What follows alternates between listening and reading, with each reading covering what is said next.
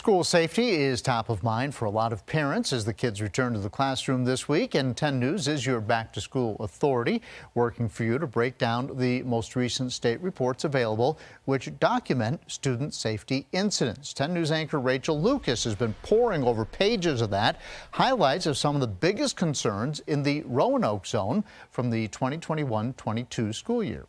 These student behavior and administrative response collection reports gives us a look at the number and types of incidents happening in each school.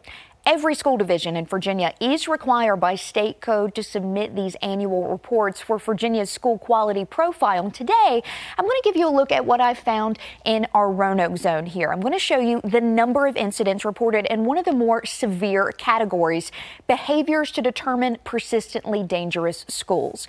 This category is for illegal activity that would require police reporting.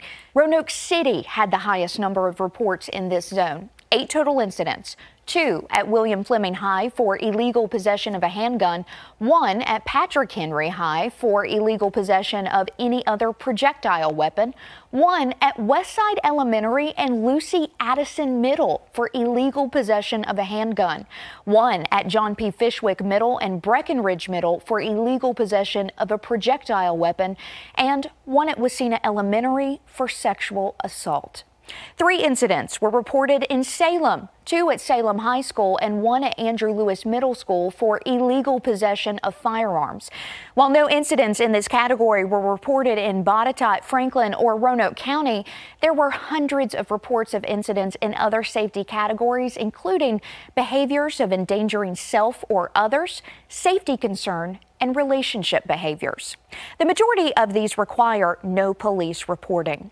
To see your school's report card and the safety incidents at your school, go to WSLS.com.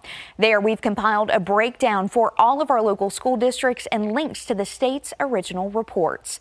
In studio, I'm Rachel Lucas, 10 News, working for you.